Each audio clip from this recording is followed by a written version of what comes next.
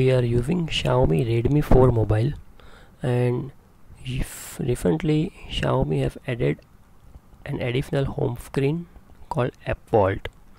You can see this screen.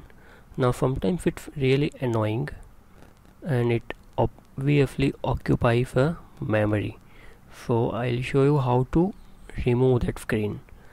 So you have to just go to the settings and more settings, and then here you can see turn on App Vault, the first option. So you just need to turn it off and it will show you a message, and press turn off here, so it will be permanently turned off.